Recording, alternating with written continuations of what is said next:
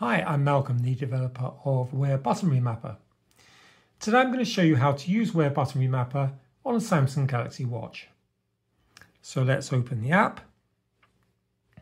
There it is. And we can see a welcome screen here with some tips on how to use the app, and it's worth taking the time to read this, but for now I'll just tap OK. We need to give accessibility permission for the app to work, so let's do that. Go to the installed apps, Wear Button Remapper, turn it on, and right swipe until we're back in Wear Button Remapper. Now this screen shows the current button mappings, and of course we haven't set up anything yet. So let's go to the next screen. And most recent WearOS watches, including this Samsung Galaxy Watch, have two buttons. One button, in this case the top button, is reserved for the operating system. So today we'll focus mostly on the bottom button and how to make it do some useful things. So let's go to the button remap screen, and we can assign selected apps to open with a short press, a long press, 2 short presses, or 3 short presses. Let's start by mapping 1 short press, and let's choose my Wear Podcatcher app. And let's remap a long press to, we'll say, keep notes. And finally, 2 short presses. Let's remap that.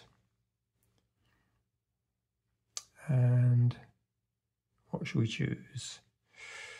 Let's choose my Wear FTP server app. Now we can also override one app to be overridden by another. There are 3 different options for doing that. Let's just do the first one. App to be overridden. Let's say flashlight. And let's change that to say the calculator. Now I've chosen the flashlight because this might be useful for the middle button on the Galaxy Watch Ultra. You can override the flashlight to open any other app. Obviously I don't have a middle button on this watch, but that might be useful if you have an Ultra. While we're here, let's have a quick look at settings. We can change the default times for short presses and long presses. Here, we can also prevent default apps from opening on short button presses.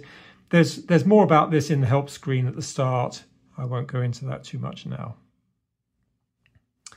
And done. And so let's do a final check that everything is as we want it. So 1 short press, Wear Podcatcher, 1 long press, keep notes, 2 short presses, Wear FTP server, and override flashlight with calculator. Tap save. And let's give it a try. So if I do 1 short press, that opens my Wear Podcatcher app as expected. Let's do 1 long press. That opens Samsung Pay, which is the default app, but then it opens Keep Notes on top, which is what we wanted. And let's do 2 quick presses.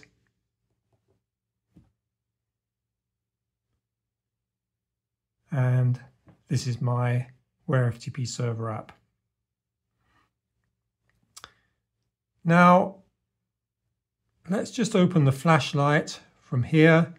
Imagine this was on a Galaxy Watch Ultra and you're opening the flashlight with the middle button. and it overrides it to whichever app we choose. In this case, I chose the calculator, but you could obviously choose any app. So in other videos, I'll show how to install Wear Button Remapper, and I'll also demonstrate on a Pixel Watch. I'll include links to those videos in the notes below this one.